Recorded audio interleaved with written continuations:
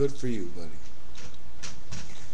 Now that you've got your first video out of the way on YouTube, I want to prepare you for the truth. A lot of people don't do this when they see a person's first video. I know you've watched enough of my videos to understand exactly what I'm about to tell you. I encourage you to do the most real videos you can. Talk about what you feel, because this story may inevitably... Okay, let me start over. Welcome to YouTube. I know you're a long-time viewer of my videos and you've seen a lot of my videos, and I know you know exactly what I'm going to say next. Now that you've got your feet wet and you've made your first YouTube video, I want to welcome you to YouTube, and I also want to warn you. There are some people out here whose whole purpose and sole purpose is to say hurtful things, disrespectful things, evil and vile things to you. Their whole purpose is to try to break your will, disrespect you, and get you rattled. Make you feel like less than what you are. And now, I'm going to be an asshole and tell you, based on what I'm watching in this video, what they would say. They would complain about your shirt. They would complain about your hat. They would talk shit about your dog. They'd say you're in some log cabin somewhere. They would complain about everything that is you that they think would hurt you.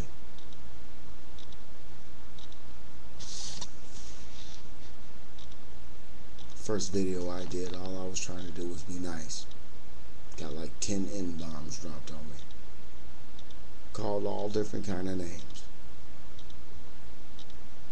Bad things were said to me. I'm going to call you one name right now, because I know you've watched enough of my videos. I'm going to call you my friend. And I'm going to wish you good luck in your venture on YouTube. Regardless of what purpose you're doing your videos for.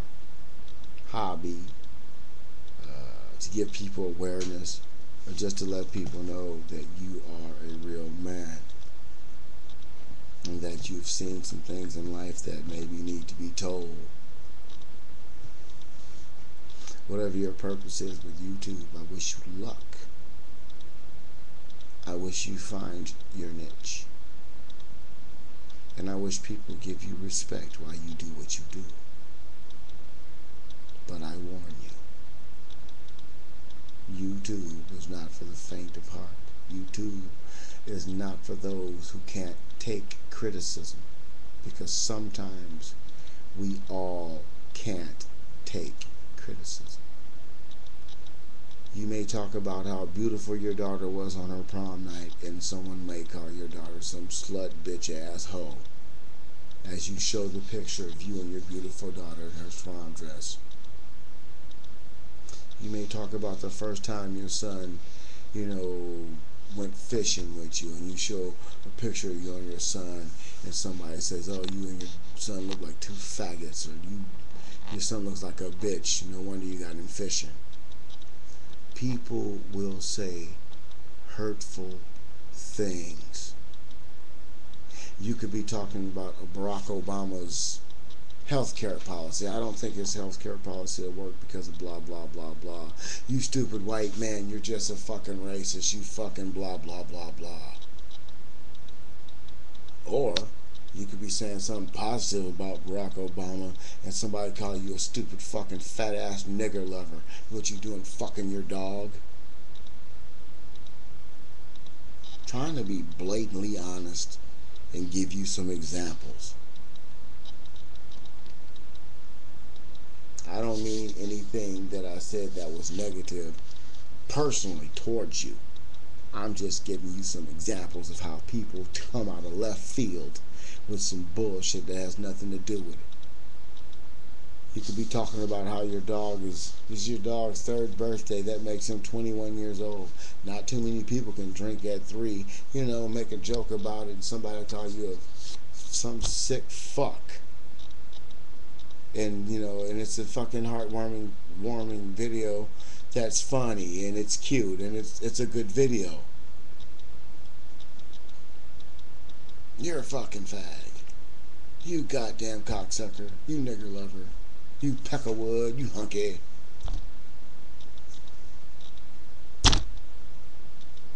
I'm not just saying these bad words to get you used to it, because they're not going to put a video camera up here and say anything negative about you, because they won't have any guts to say anything negative about you.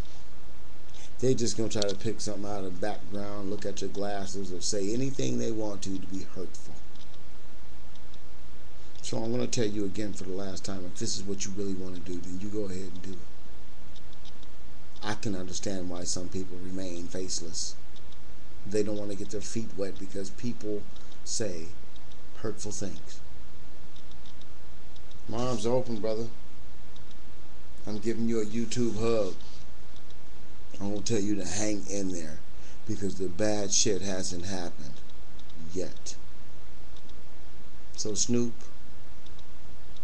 as soon as you start getting your videos going and people start, hey, you know, this guy's really got something to say. Well, I like what he's saying. This guy is the guy. Then you're going to get your haters. So before you get too deep into this YouTube thing, I want you to do one thing for me. I want you to go to all the people that you watch their videos and randomly pick a video. Go to the videos with the most comments. Look through their comments before you decide if this is what you really want to do.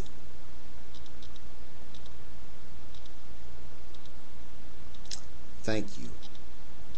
And I will be glad to welcome you as my friend, because I know you've watched enough of my videos to be considered a friend of mine. Take my advice wholeheartedly. Never pick one side, but be an advocate for all. Be an individual. Lead the pack. Never follow, but always have a group you can go follow with. Always be who you set out to be from your first video to the last video. Because when you go changing, and you start changing up from this guy to that guy, from this image to that image, people are going to notice one thing about you. They're going to see straight through you. And they're going to say, you know what, this motherfucking Snoop